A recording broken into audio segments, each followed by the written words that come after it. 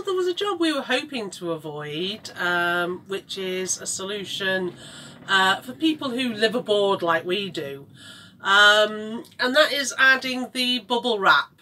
It came off because of the storm, but we're going to have snow later, and when it gets really, really cold, there gets so much condensation on the windows. Their bubble wrap really does help that particular issue. But we've got to go outside to do that. Yeah, there's no way we can do that in here, girl. One other thing I've just noticed. Yes. Is we've got some very strange looking things on the table. Oh, yes. Yeah, I suppose we're always trying to upgrade or change our equipment on Salty Lass, but Bevy and I have decided that we're not quite as big a winos as these glasses suggest. So we've got some smaller glasses. Shall I let you in the secret? Yeah. Due to the perspective effects on cameras, the smaller glass looks absolutely enormous. Is that better? Yeah. Right, okay, well, we've got a smaller glass. Because we've decided that we are just not huge winos. We had some wine given to us for Christmas, and we've still got quite a few bottles of that left. So we've just got something a bit smaller and a bit more delicate. We did film this kind of thing last time, you know. Did we? Yeah, we were putting the mullions on. Yeah, but that was mullions. It's not as cold now as it was last time. No, it's not. But it's windy. Yes. There's a fair amount of wind chill. Yeah. And we're not planning to be out for terribly long. No. But I'm not going out there without some sort of windproof gear on. Yeah. And we're not wearing the new fancy sailing jackets either. It's the old grubby ones for DIY purposes. Yes, well that's why we're going to keep the DIY ones. Yeah. So you know, the blue ones for DIY. These were under every coat and jacket we had. Well, it's because we haven't... So the V-berth looks like a bomb's hit it.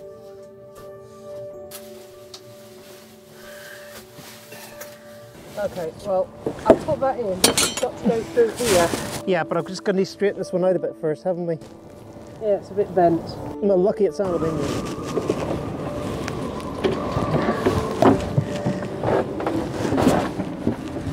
We've got something here. Yeah, we left it underneath the sheet. And I just tied it to the winch before. Right, okay. Well, this is the other rope. Yeah. You shoot your...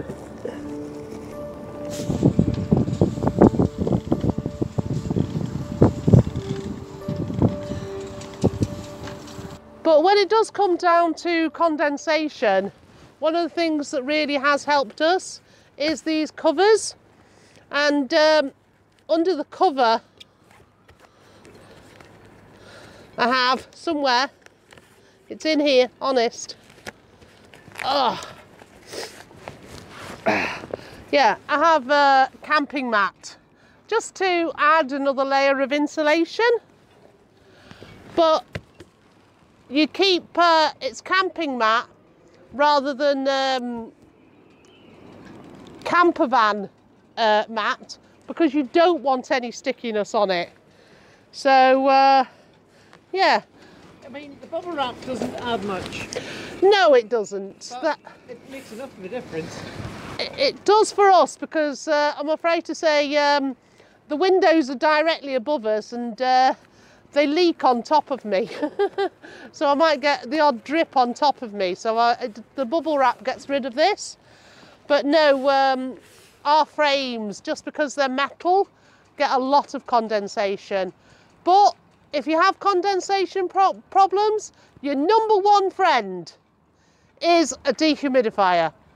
That's your number one friend. These are just additional things you can do. Yeah, but they stop the drips landing on the beds and on the bunks. Well, and the table. So that's where these help.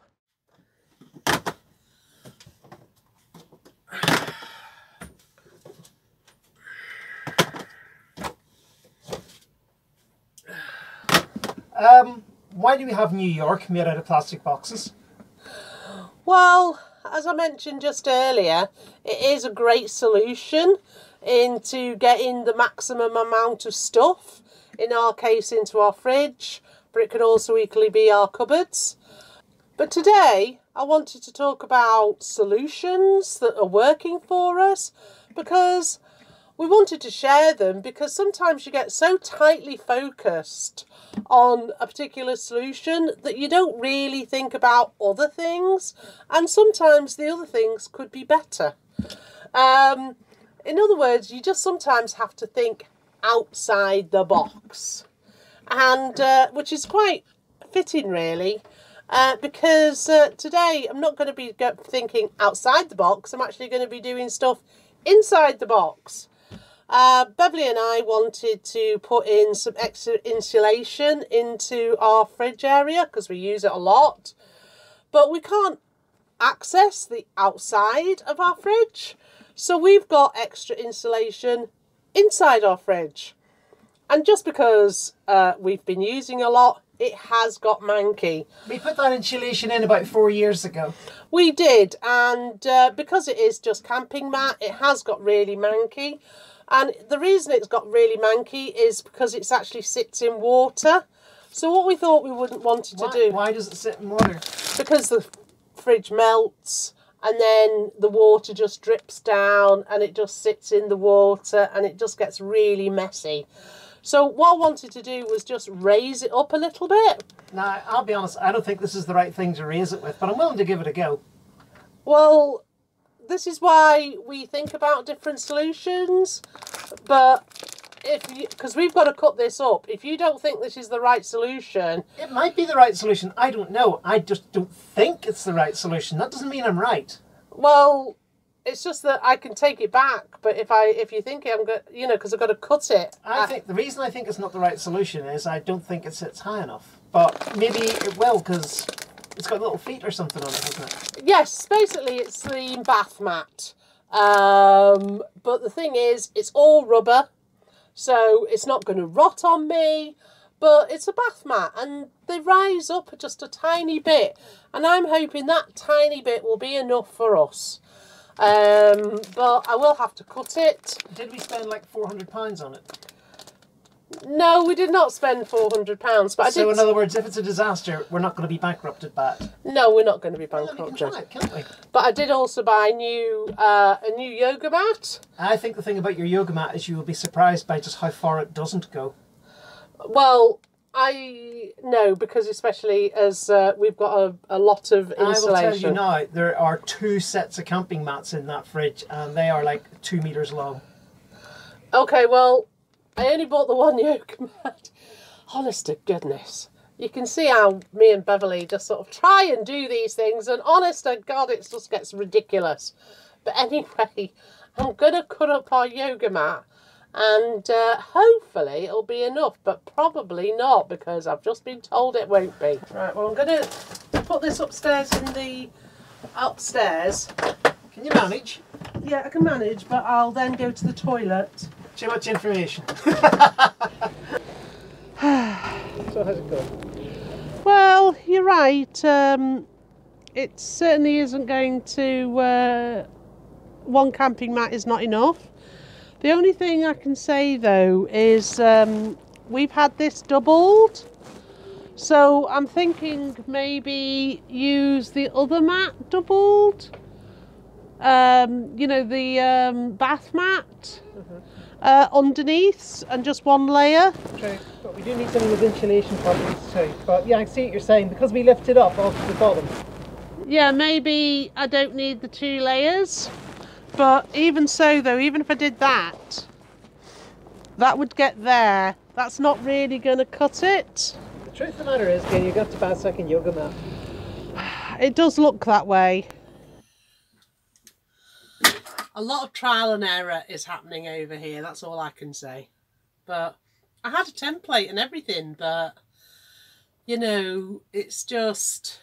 No. It's a nightmare job. It is a nightmare job, but I'm glad we're doing it, because we just need a bit more. The other installation had just gone beyond. How's the mega project going?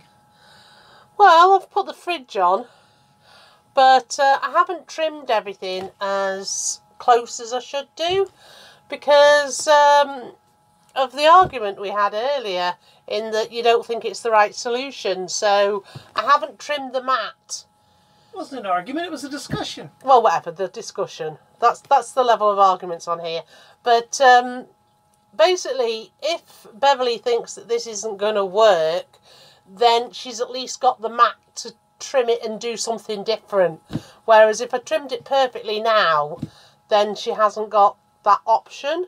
Because it is a bit of an experiment, but that's what, when you have to think outside the box, you have to experiment. Yeah, but you're thinking inside the box. Sounds like an excuse for a bit of slop. Yeah, you're right.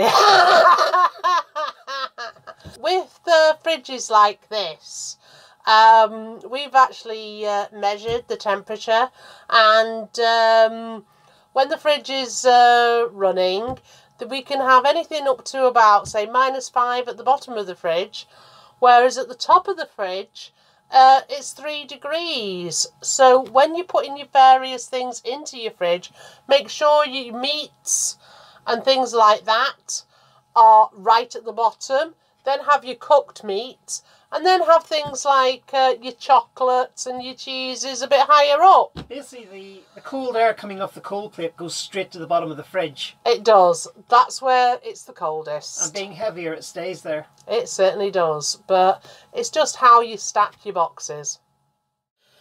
Well, this episode is about some of the solutions that we've created to live aboard.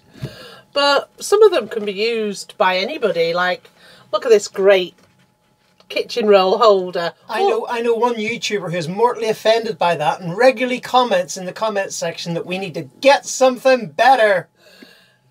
It's perfect. It is a tube with a bit of string through it, but it does the job. Actually, why do we not have something better? Well, I did have something better here, but the problem is when these open, it actually, you know, the tissue didn't get out of the way and it just popped out all over the place. And there's nowhere to really put it. So this is my solution. I personally like it. But I also love our under the cabinet lighting. And all I have for that is a little inline switch, which I'm using as, you know, I've actually screwed it to the bulkhead. You're using it as an inline switch? I am using it as an inline switch, but I'm actually using it as a permanent switch as well, because I just screwed it to the bulkhead. But they are just absolutely perfect. But while I'm talking about lighting, I love this. All it is a power pack, and then an extra long lighting, just so that I've got lighting where I need it. And we also have lighting on our laptops, which is very similar, just to light the keyboard. But there's all sorts of solutions. I personally love the fact that it's the name tags. And I just use these to hang our tea towels up or our towels up, but it just means I'm using a little Salty Lass adaptation. But my favourite one, thinking about tea towels, is one of our subscribers sent us a new tea towel. Now, I love it so much that I'm not actually using it as a tea towel. I'm using it as a backrest, but that's just Salty Lass. We like to use things, and if we can, we will make maybe something a bit different, but we do use all the gifts and things that people have sent us because we love them.